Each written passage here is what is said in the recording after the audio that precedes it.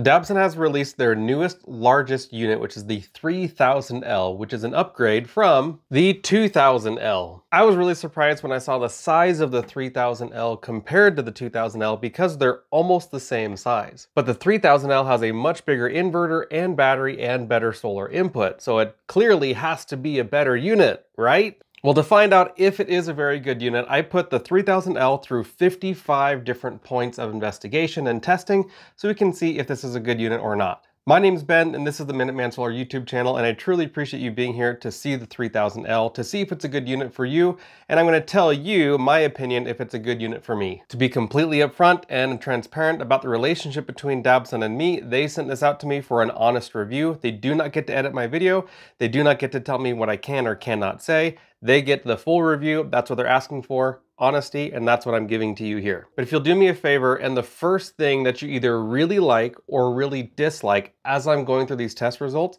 comment that down below of what you liked and or disliked about the 3000L. And if you've been to my channel before and you're not subscribed, I would appreciate it if you subscribed. It would be awesome. I'd also appreciate if you like this video because it helps grow the channel and gets more people aware of these systems. That way they can find out if they're good or bad. The intention behind the 3000L is to have a portable system that can run essentials only or act as a UPS. Essentials are different for everybody, but for a lot of people they are refrigerator, freezer, Wi-Fi, communication such as cell phone charging and that sort. But it boils down to really basic loads that you would need during a power outage. This has a 3000 watt pure sine wave inverter. Dabbsson advertises where it has a boost mode where it'll go up to 3600 watts of output. The inverter surge or peak is 6000 watts. It cannot do split phase power, meaning you're only going to get 120 volt single phase power from these outlets, and you cannot join two of these together to get 240 volts for split phase power. There are 3 20 amp rated outlets here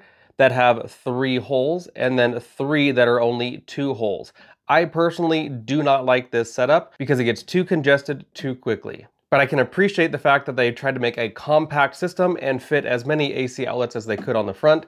There is a 25 amp rated TT30 plug here if you wanted to plug this into an RV or have some higher output from the inverter. Dabbsson advertises that you can get 3600 watts out of this. I was able to get 93% efficiency out of this doing a 0.2C discharge, which means I got 2.86 kilowatt hours from the battery total. Its idle power consumption rate isn't super high, but it isn't very low. It comes in at 31 watt hours per hour. So just having it turned on, leaving the inverter running, it's going to consume 31 watt hours per hour, which is basically 1% per hour. But when running different loads on this, I was happy to see that I had a very stable 120 volt output, regardless if I have a high load or a low load, it stayed at 120 volts, clean energy out. When it's running a basic load such as a refrigerator, the fan isn't very loud, only coming in at about 40 decibels. But when running heavy loads, it got as high as 63 decibels. So you're definitely going to hear the fans if you're running a heavy load on it. When I ran my refrigerator off of this, I was able to get 19 whole hours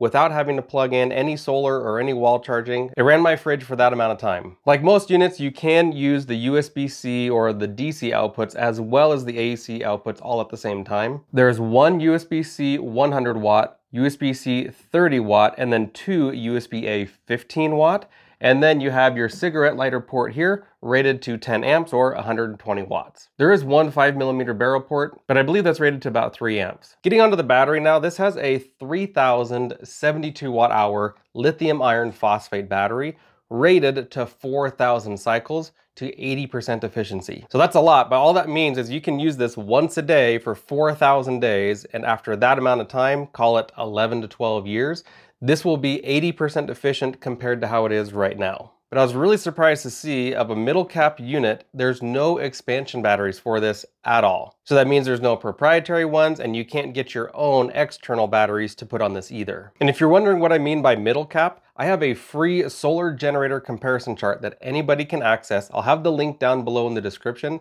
but that way you get a fair apples to apples comparison of this unit compared to other units of similar capacity and capability. It would be really unfair to compare this to something far more powerful because really they're just in different leagues. All for free so you can reference it yourself. This is pretty compact. It's about 19.5 inches from front to back. It's about 10 inches wide, and then about 12 inches tall. It's moderately easy to move around at 57 pounds. There's no wheels on it. It does have a carrying handle. There's no telescoping handle, but it does have rubberized padded feet. In terms of charging, this is able to charge up in multiple ways and at different speeds. The AC charging is adjustable within the app all the way as low as 50 watts, all the way up to 1800 watts. And it does have a very fast UPS function at less than 15 milliseconds. But in terms of UPS power, I noticed this stopped charging the battery once my output reached about 1700 watts. That's the maximum that this will output while still charging the battery. And then in general, for pass-through power, meaning not charging but still able to run things,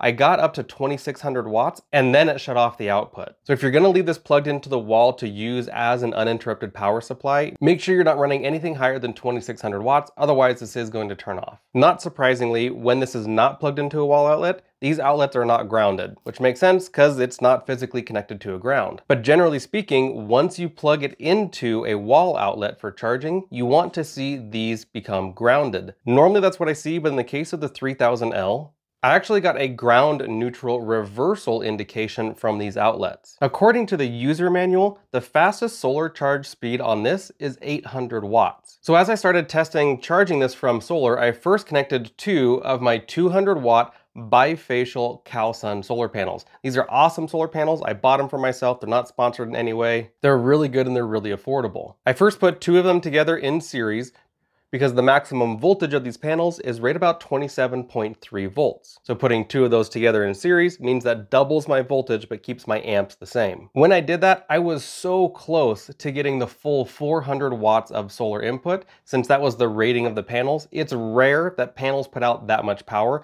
but I was glad to see that the 3000L was taking in that much power from them. But because the user manual says 800 watts of input, I connected 2 more solar panels. This is where it became a little more complicated, and why I recommend the CalSun 200 watt panels is because their voltage doesn't exceed 30 volts. So when I put 2 of them together, I'm below that 60 volt rating while still being close to it. Because the charge parameter on the 3000L is the horrible 12 to 60 volt rating. Now it's great, it'll go up to 20 amps, but I absolutely dislike 60 volt charge controllers. They just make life more complicated because you're required to use specific panels and there's not many options in that category. But this actually wasn't even the biggest gripe that I had about the 3000L. See, on their website, it says that the max solar input is actually 1200 watts, while the user manual clearly states 800 watts. So while I was testing the quality of the customer service of Dabbsson, I called them to ask them about this. So I first asked them about the shelf life of how often this needs to be charged, and this is what they said. Okay, so upon checking it here, sir, the Dabbsson 3000L, it can hold a charge for over 3 months before requiring a charge. Okay, so 3 months. Secondly, I asked about the solar. I specifically asked what the charge parameter was, and she responded giving me the total wattage, which isn't what I asked, but that's when I saw the discrepancy that the user manual and what they're saying on their website and in customer service are not the same. It supports a maximum solar input power of 1200 watts, and this allows you to connect compatible solar panels. Perfect, that's what I needed to know. Thank you very much. Alright, thank you so much, and by the way, one more thing But let's say theoretically you could get 60 volts exactly, and you could get 20 amps exactly. Watts is simply multiplying volts and amps together. Volts times amps equals watts. So when you do 60 volts times 20 amps, it's 1200 watts. So it makes sense that they're saying 1200 watts. It just doesn't make sense why in their user manual it says something different. But even beyond that, they also don't include a solar adapter. It's an XT60 connection on the back, but I had to provide my own XT60 to MC4 adapter. It does include a wall charger and a car charger, and the car charger will go up to 100 watts of charging this while on the go. I wouldn't expect it from Dabbsson or a system of this size, but it does not have dark start for either AC charging or DC charging. Dark start is when the battery drains down to 0, it keeps itself turned on, but not running anything from the outlets. But once the battery reaches a certain level, it'll turn the power back on to those outlets and continue running your loads. This won't do that. If you drain it down, you will need to turn it back on, charge it, and then turn on the inverter once again. But what we're really here for is this worth the price? And what are the other top 3 units that I would compare to the 3000L?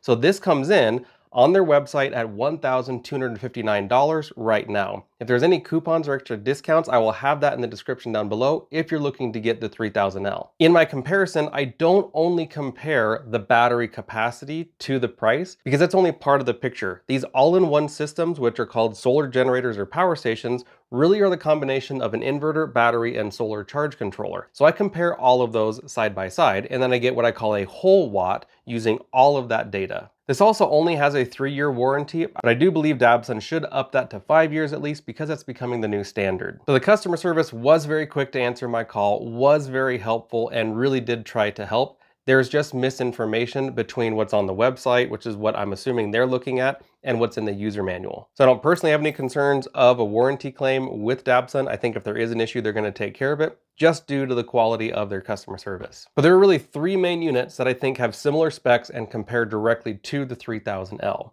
The first is the brand new Jackery 3600 Plus. It's part of their home power line, and it comes in at just under $1,200, so slightly cheaper than the 3000L.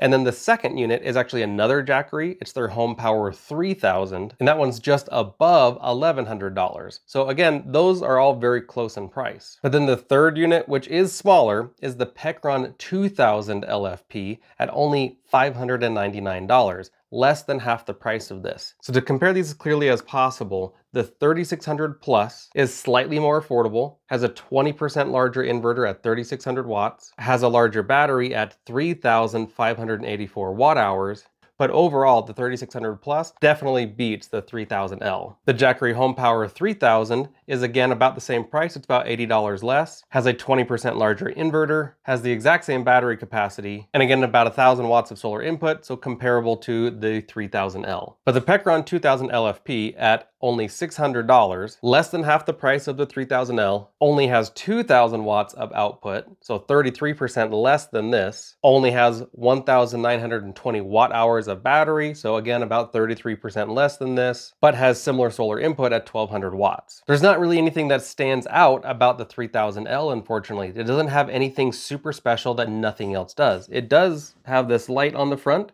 which actually can be helpful. I'm not huge on having lights on the fronts of my systems, but if you're out camping or doing some RVing, then it actually does come in handy quite a bit. It has a very efficient inverter at 93%, and the app is very easy to use. In the app, I can clearly see the input and the output of everything going on. I can turn on the AC output. Here's where I can do that boost, but it's not turning on. Not sure why it's not turning on. By going into the settings, it has a lot of flexibility. So for example, here I can change the charging speed.